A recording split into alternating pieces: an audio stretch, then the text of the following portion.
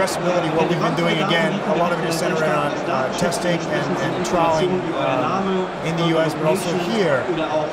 And the idea is, we know that TV is really strong for reach, and we know that digital has a real value for targeting and for reaching the right audience, but it's expensive for TV to reach that extra audience. So the power of addressable is combining sort of your broad reach and frequency of TV, but also adding some digital metrics to it.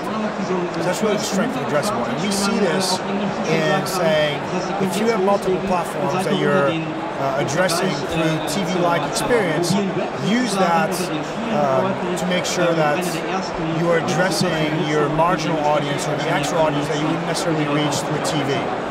And it's very important in the US. We know in Europe that it's going to take some time. In the UK, it's already in place with AdSmart and others.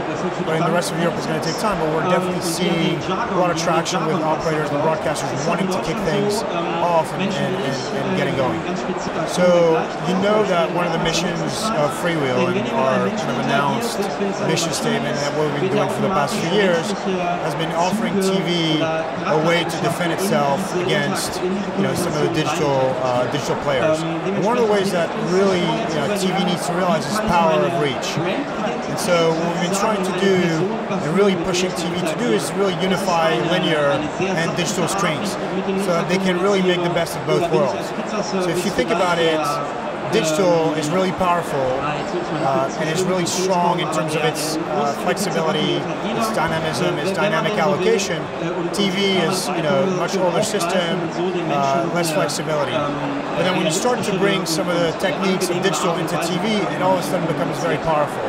So some of the trials that we've been doing in the US on various POCs into bringing the TV schedule into a digital environment and vice versa really brings the strength of digital into TV. So it's been a very powerful exercise for us for the last 3 months. We were trialing that in the US at the moment. So sports is a very interesting area because it's obviously a very premium event, one that is, such as the World Cup, very often watched on another device but still live, so it has all the concept of TV, all the makings of TV, yet it's on a different device. And you know that advertising during the World Cup is very premium, so broadcasters are very keen to keep that same experience. So they need to mirror, in a way, the experience that one would have on linear on a digital device.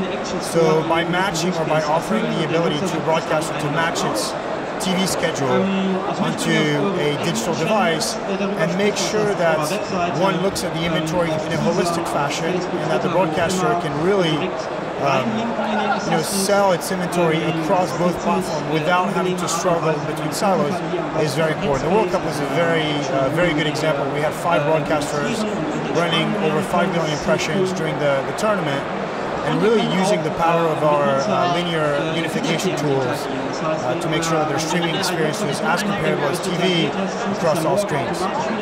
So yeah, the 5, so the World Cup we worked with NBC, Fox in the US, RTE, Mediaset, and TF1 in Europe.